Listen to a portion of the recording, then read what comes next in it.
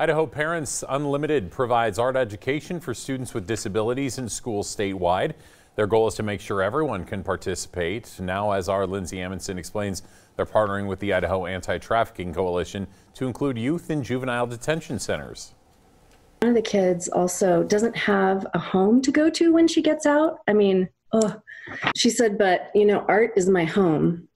And no one can take that away from me. Heather spends 7 to 8 weeks with groups at the juvenile detention centers where she teaches them anything from how to make a journal to proper watercolor techniques. And then they collect images, layer with words. They are really into music. And so love to include lyrics and anything that kind of helps draw them out and give them context for where they are visually. But the art education program is about a lot more than just art. We laugh a lot. I mean, there's just a lot of real connection and rapport, and it's about them feeling like they're heard, and that someone's listening. Offering an art program, I think, will lead to positive outcomes.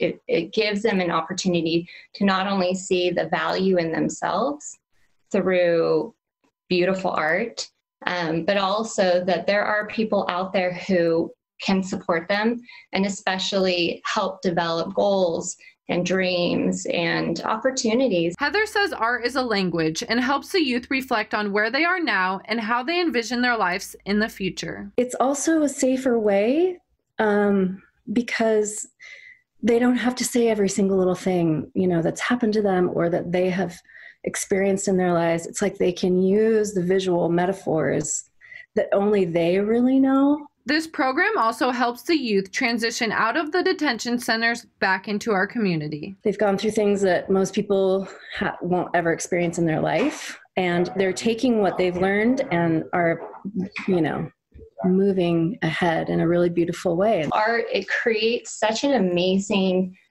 voice for those who may not have ever had a voice. Lindsay Amundsen, Idaho News 6.